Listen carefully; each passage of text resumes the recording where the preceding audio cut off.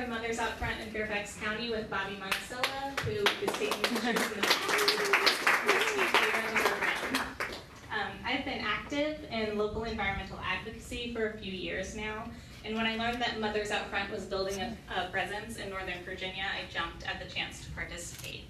Mothers Out Front is a group for mothers and others, so thank you all for coming, mobilizing for a livable climate for future generations.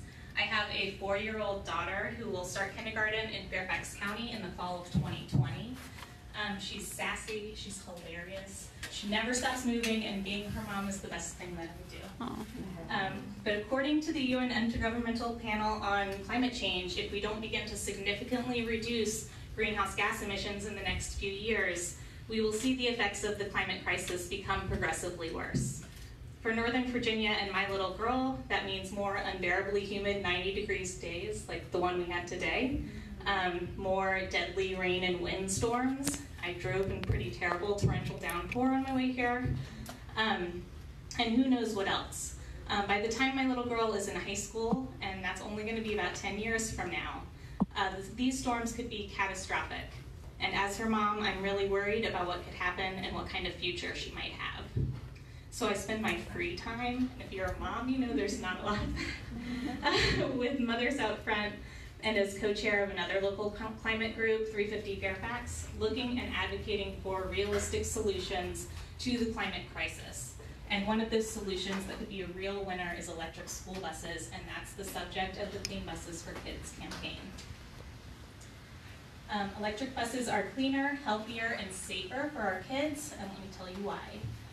Diesel exhaust is clearly harming our kids' health. Just look at the rise in asthma rates over the last few years. Electric buses, on the other hand, have zero exhaust emissions. That means cleaner air, less asthma, less carcinogenic exposure for our kids and everyone else for that matter. Electric school buses have lower greenhouse gas emissions overall, even when the source of electricity is taken into account. Cutting greenhouse gas emissions means fewer scary weather events and a livable climate for my daughter and everyone else. Electric school buses are also cost-saving in the long run. They have fewer parts, which means maintenance costs will be significantly longer, and electricity is a cheaper fuel source than diesel, so gas will be cheaper too, or fuel costs will be cheaper too. And the upfront cost of diesel buses is rising as air quality standards rise, whereas the cost of electric school buses is dropping and is going to continue to drop, especially when they start being mass-produced in the next few years. And all this means money left over to spend on our teachers and our kids' education. So we are asking Fairfax County Public Schools to begin the transition to fully electric school bus fleet. And if you support us, please spread the word using our hashtag on social media, hashtag Clean Buses for the number 4 kids. Clean Buses for Kids, it's all over our stuff. Okay. So electric school buses could be a big win for Fairfax County, and everyone knows it. We have a lot of support for Clean Buses for Kids already, from groups like 350 Fairfax, Clean Fairfax, Environment Virginia, Faith Alliance for Climate Solutions, Food and Water Watch, Generation 180, and Mom's Clean Air Force. Thank you for your early and enthusiastic support.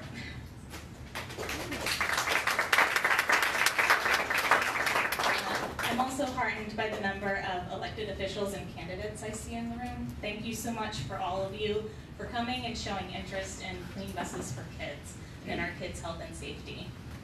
Our program tonight is short and packed with great speakers. First up is Pat Hines, school board member representing the Hunter Mill District. She graduated herself from Fairfax County Public Schools, and so did her 2 kids. She lives in Reston and teaches in Arlington and has been on the board since 2012. And over the last 7 years, she's been an advocate for strong environmental leadership from the board, and we so appreciate that. Welcome, Pat.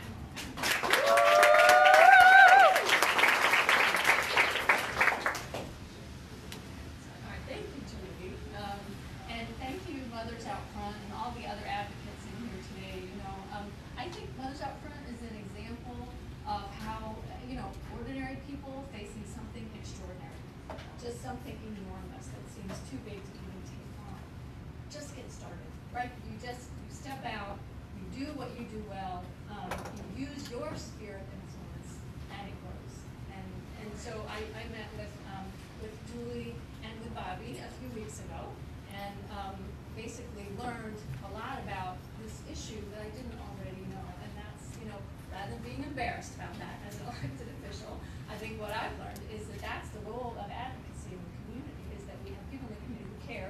so much, and they get educated and they educate us.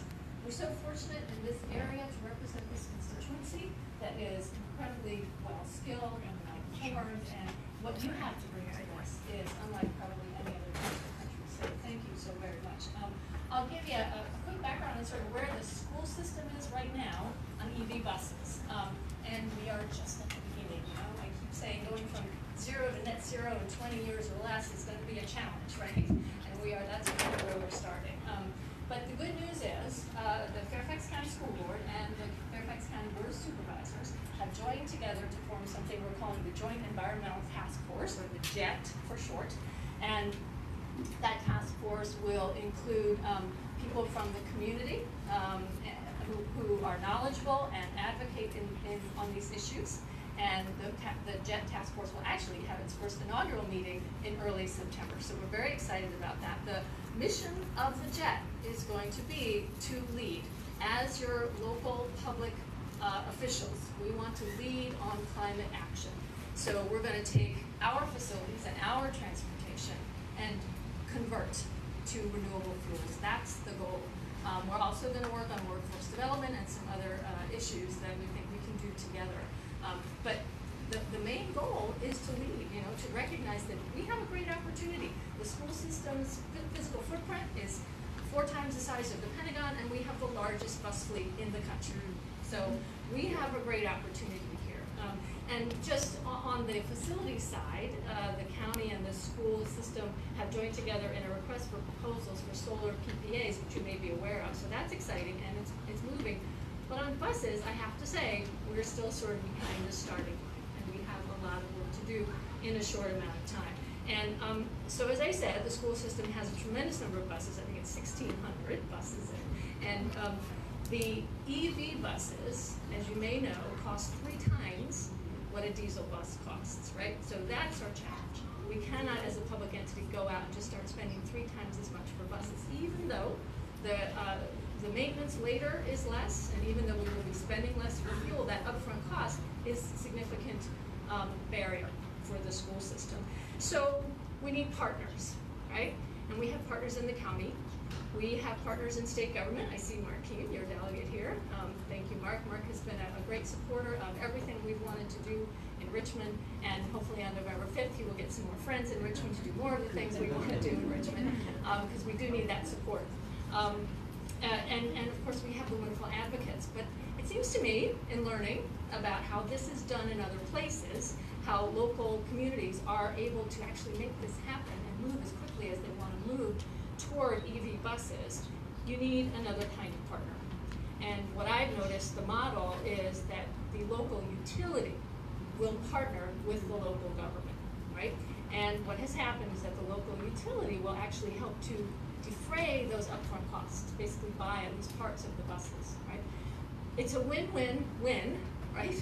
Because the school system gets to make that investment upfront, gets all the benefits of that investment, pays less for energy, as Julie was talking about, because the electricity will increasingly cost less than diesel fuel. It's a win for the local utility because they now have a whole bunch of customers that they didn't have before. Instead of filling our buses with diesel fuel, we're plugging them in, right? That's 1,600 customers that the utility didn't have before. And what you also have, especially in Fairfax County with so many buses, we literally have hundreds of buses parked overnight, and sometimes for days on end in the summer, relatively idle.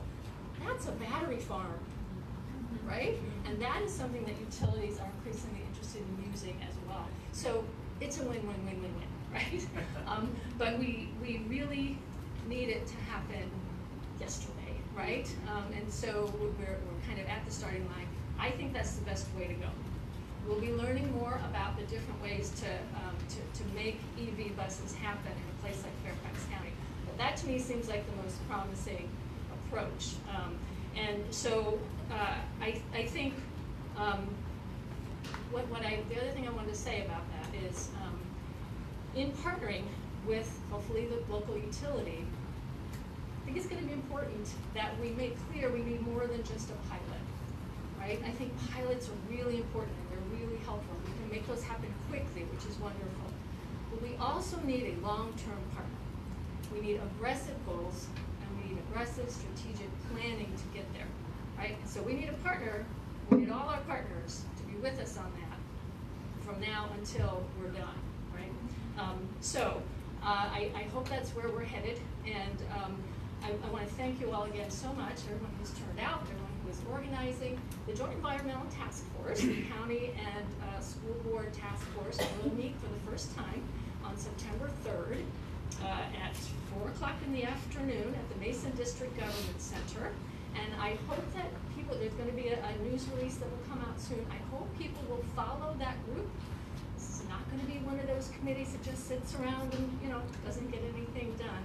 Right? If we had Dahlia Palchik is here, she's my colleague on the school board. She's going to be another member on the JET with me.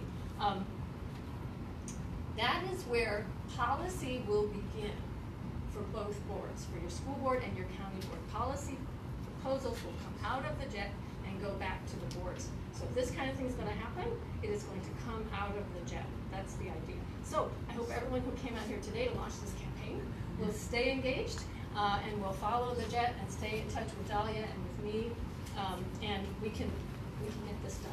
All right, thank you so much.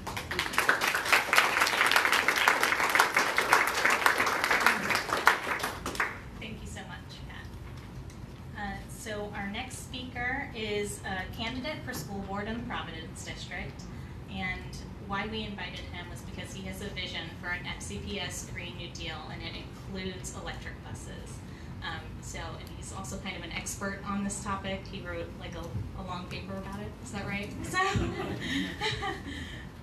welcome. This is Carl Frisch.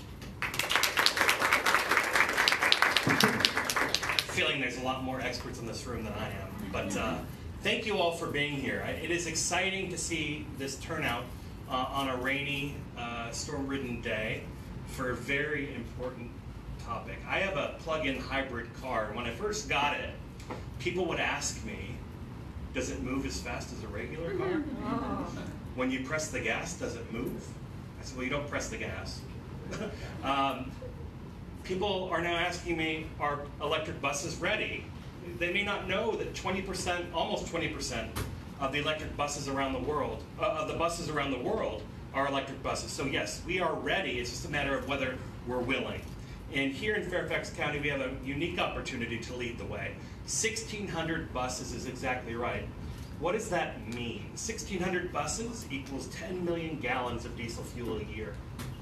1,600 buses means 200,000 tons of diesel air pollutants in our atmosphere every year that we're breathing in our beautiful community, that our kids are inhaling while they're on the bus. The 110,000 kids who sit on the bus going to and from school and to different activities. The 25% of them that are on the bus for at least 30 minutes, or for 30 minutes or more. So we have a lot to do to get this done, and we have to get started. Pat's exactly right. You know, we can't delay. We can't just settle for a pilot. We need to be aggressive about our opportunities here, because it's about a lot of different things. Electric buses use less fuel, they're quieter, they're frankly better for the students all around. When they're sitting on the bus, they're not constantly here. I mean, we've all been on a school bus before, right? There's also some interesting opportunities beyond the environmental and public health effects. We have the second largest bus fleet, public bus fleet in the country here in Fairfax County. If we decide to green our bus fleet with electric buses, doing so with 1,600 buses presents an interesting opportunity for the region, especially while the county is looking to diversify our economy. If we put out an RFP for a project to green our buses, to make them electric, companies from around the country will be coming here. And I have no doubt that industry will spring up around an opportunity like that. This is the beginning of a huge opportunity that can get started here in Fairfax. When we move on this issue, and we will move on this issue, in the first quarter of the new school board, we need to make sure that there's an RFI out there and that we move very quickly to an RFP to get this process started. When we move on this, other school districts around the state will follow suit. We can put an anchor in the ground in the Mid-Atlantic and show that we're the leaders on this issue, and we can begin attracting other businesses and other opportunities that will invest in our community and further insulate ourselves from the interesting things happening in Washington. Because at the end of the day, Washington is not solving the climate crisis for us. That's why we're all here, right? Every level of government has to do its part, and that includes our school board. So your responsibility beyond supporting electric buses is to talk to your public officials, talk to your candidates for office, for every office. Ask them where they stand on these fundamental issues. If they don't seem to have thought about it, that might be a clue for what you think. You need to expect real results and real plans from people, because if we don't start solving this crisis now, it's going to be even harder than it was when we first began. So thank you all for being here. Thank you, Mothers Out Front, for pulling this together. It is heartening to see that the community is leading the way on these important climate issues, whether it's the students that got the conversation started around solar technology in our schools, or whether it's mothers and students who are now pushing the conversation around electric buses. We owe a debt of gratitude to you that we can't repay. The only way we can even make a down payment on it is by joining you in this fight. Thank you.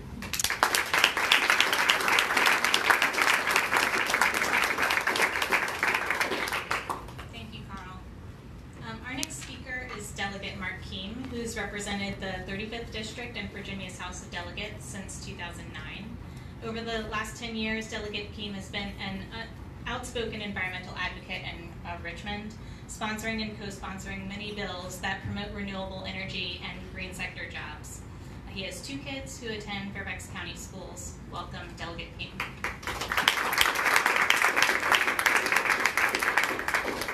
Does any of the press have any mics back here? If not, I'm going to just speak like this. Is that okay? Can you hear everybody?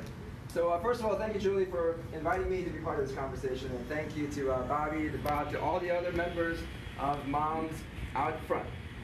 Incidentally, I was at Richmond all day today, and actually last night till this morning, I had a meeting with the governor and his staff on the fiscal state of our Commonwealth. He does it twice a year. And so we had a presentation there, and in the same building I was in the General Assembly, was a meeting of the State Crime Commission, where we are currently debating and considering what to do about the rash of gun violence that we're seeing, especially in Virginia and other places, but across the country we're seeing this unbelievable and unacceptable amount of violence from guns. And so as I was walking through the committee rooms to say hi to my friends and to support those that were there to testify, I noticed a lot of members of Moms Demand Action. So there seems to be a theme here. When moms get involved, things happen.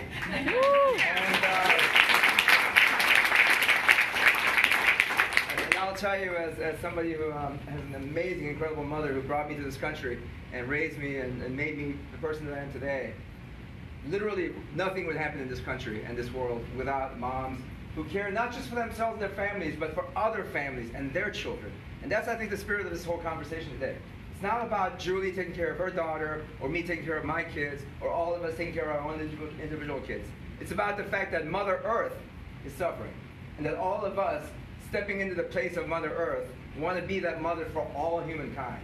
And that's why I think this conversation should start and end with the bigger picture of climate, and where we are with this crisis, and how this small but very, very reasonable and very doable project of electrifying our school buses, 1,600 in Fairfax to start with, but across the state and across our nation, it's a small step.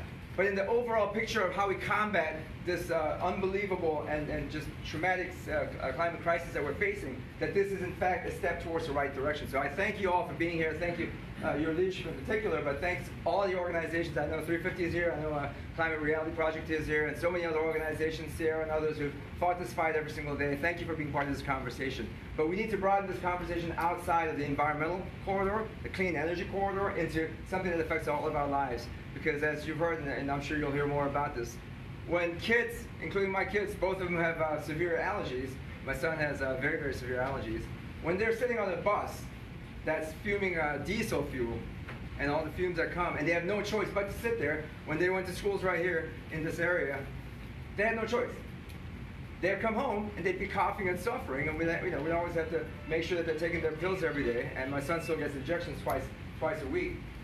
We could eliminate a lot of that if we don't put more toxins into the air. And so this isn't just about saving a few bucks for the county, saving in terms of environmental concerns. It's about making sure that our young generation grow up healthier than they can be today. So that's that. Now, let me just go back to where I started. I was in Richmond today, and the governor presented his budget situation, what's going on with our revenue, and the good news is we're in a very strong economy. And Virginia has now been ranked #1 again as the most friendly place for business, so those are all good things.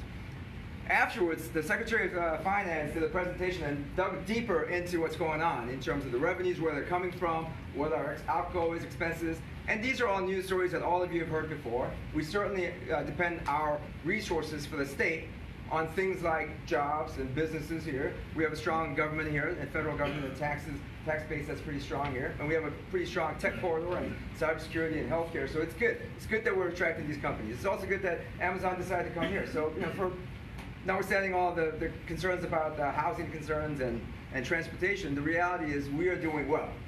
But when you just look a little bit ahead of the forecast, what you see are some danger spots.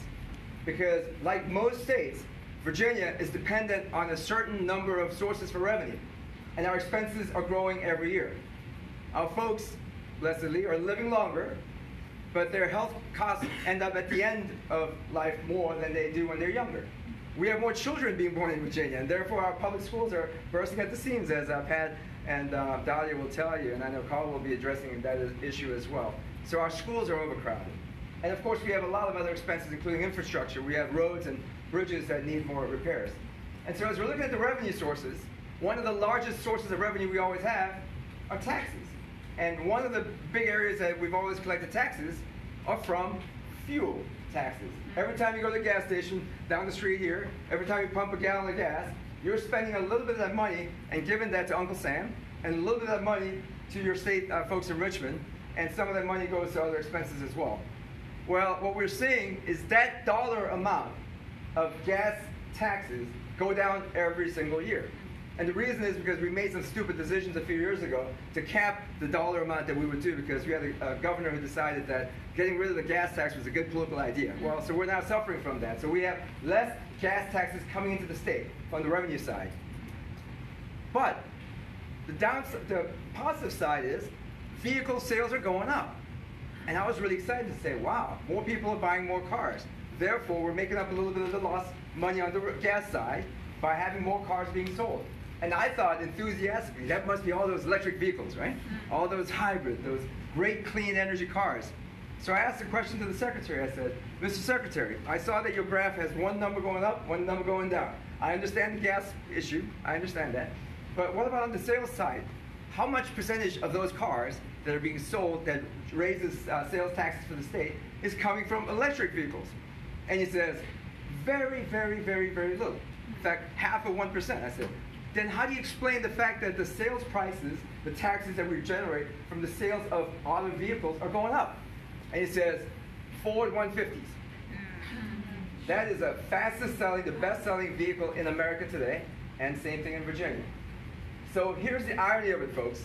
At a time when we're talking about climate change, at a time we're thinking about how we change our state and put our state in the right way so that the revenues that we generate come from clean sources and that we're spending our money towards the right things, we have a population, our fellow residents, who are so dependent on fossil fuel that not only are they buying old cars that are still using fossil, but they're actually doubling down on SUVs and pickup trucks.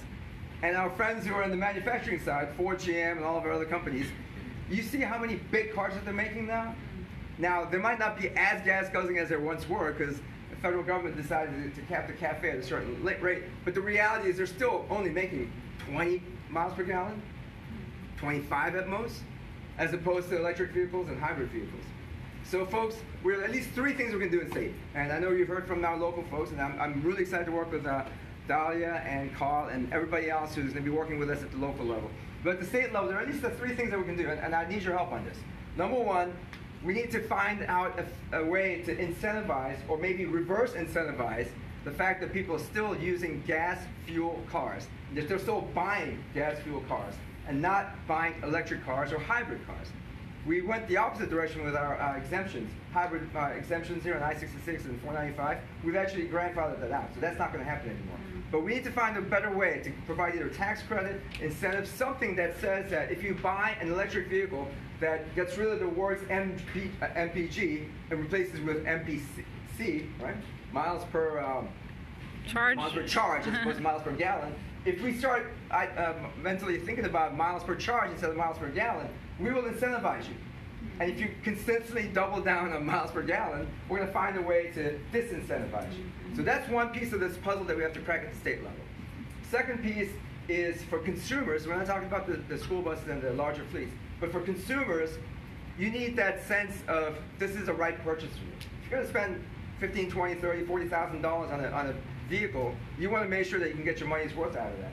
That means getting rid of the range anxiety so that when you're driving down to Richmond or to further south, if you've got kids down in Blacksburg, you're going to drive down to visit them, we want to make sure that we have stations along the way that they can take a break and make sure that they don't end up stranded somewhere.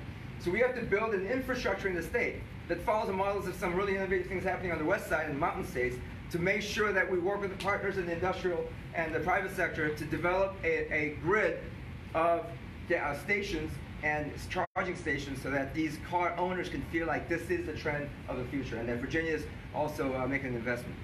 And the third, but most importantly, we can't talk about this just as EVs. We can't talk about this just as vehicles. We have to talk about this in the grand scheme of how do we reduce the carbon footprint. And in that concept, as good as our friends from Dominion might be in terms of working with us on this project, and I welcome all utilities to come to the table in good faith to come up with some innovative solutions at the local level. At the state level, it's a different conversation. Dominion does not negotiate with us at the state level. And as a senior member of the Democratic Caucus who serves on the committee that deals with energy and environment regulations, I will tell you that the only time that they will listen to us when we have a good proposal like the Solar Freedom Bill that we've drafted is when they feel that there's something in it for them. But if there's nothing in it for them, there's no political will in Richmond to overcome that challenge to pass something into law. So the way to do that is to send me some friends. So the way to do that is to put me in a position where my bills can actually pass because we have the majority of people that actually vote for that and not the minority of people that scream and yell and we don't get anything done. So from a big picture perspective, we have a very aggressive, very bold, very robust agenda on addressing climate change, from deregulating and re-regulating our utilities, to making sure that we do everything we can to provide solar for consumers as well as for businesses and governments across the board. But we need your help. So today is just the first day of this campaign. But keep in mind, this campaign is not a narrow silo campaign of just EVs. This is a larger conversation about where we need to go as a state, as a nation, as a world. And if mothers step up once again, I believe that Mother Earth will be saved.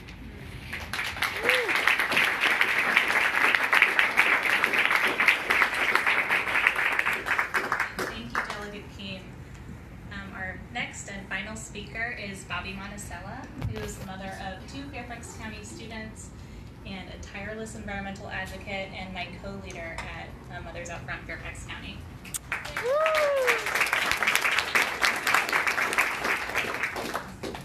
Thanks, Julie. Well, first of all, I just want to really thank our great speaker. I can't say our great speakers, Pat Hines, Carl Frisch, and Delegate Keene. Thank you all so much for taking the time to be here and your support in our Clean Buses for Kids campaign. And thank you to everybody who came out to help us kick off this project. We really appreciate it. So before we wrap this up, I just want to say a couple things about why we wanted to start a Mothers Out Front group in Fairfax, and why our group thought this campaign was important. So like Julie, I jumped at the idea of starting this because I just love the idea of moms working together to create a better future for our kids. And the group liked the electric bus campaign because we felt like it was a great way to do something concrete and make a difference in our local area. So since starting this campaign, our group has learned so much. And I'd love to share with you a couple things that really made a big impact on us and made us feel like this campaign is crucial for our kids. So the first one, and I'm not sure if somebody said this already, but I was shocked by this. School buses are the largest mass transit system in our country. So nationwide, there's like 480,000 school buses versus 140 public transit buses, 140,000. So school buses are kind of a big deal. Also, as people have said, Fairfax County has the 2nd largest school bus fleet in the country. So when you put those 2 facts together with the fact that transportation is the largest cause of greenhouse emissions, it just made our group realize that Fairfax can make a really big difference if we switch to electric school buses. And also it made us realize that we should be a real leader on this. So on top of this, electric school buses really seemed just like a no-brainer to us from a practicality standpoint. They're safer, they're healthier, they're less expensive to operate. The maintenance is much less, the cost of electricity versus diesel is much less. So obviously the upfront cost of the buses is still a lot, but we're learning, as has been said tonight, there are creative financing programs all around us. I really think we can make this happen. So the big thing that we learned that made the biggest difference to us and really drove us forward was that we learned that the life cycle of a diesel school bus is 15 years. So it really struck us how similar that time frame is to the 11 years that the UN Climate Panel has said is the absolute cutoff point to turn back our emissions and avoid the worst effects of climate change. It made us realize we simply can't buy one more diesel school bus because it locks us into 15 years of fossil fuel emissions, and our kids' future can't afford that. So that brings me to the last thing, our kids. So my kids are here, their friends are here, and I'm going to point out my daughter Katie over there. She is involved in the youth climate movement and spends all her free time doing this, like doing her schoolwork.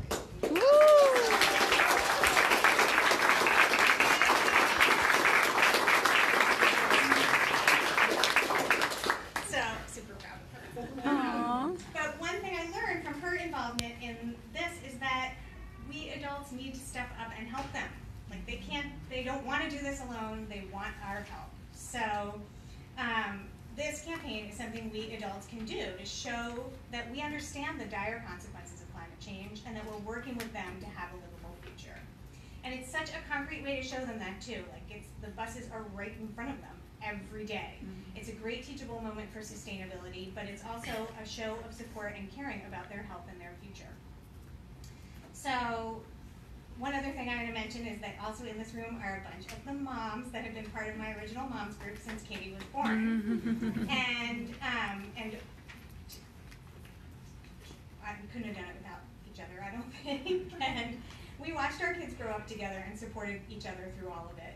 So for 16 years, we've been dreaming about their future and watched them grow up and start dreaming about their own future. But now they're teenagers and they know what the effects of climate change are going to be if nothing is done. And they're wondering what their future will even look like.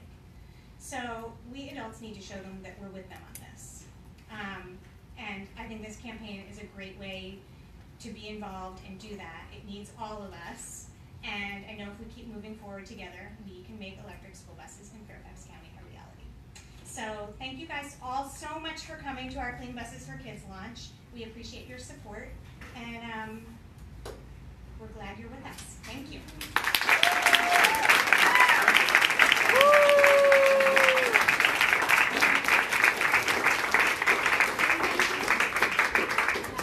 Maybe I was supposed to say thank you. Was I supposed to say anything else? Our Facebook page, our tweet. Oh yeah, oh that's right. So our hashtags are over here. If you're going to share on social media, please use them. Go sign up on our Facebook page, sign up on our list over here. There's petitions on the back table, all sorts of information, and we'll hang around a little bit if anybody has questions. And thank you again for coming. All right. Thank you.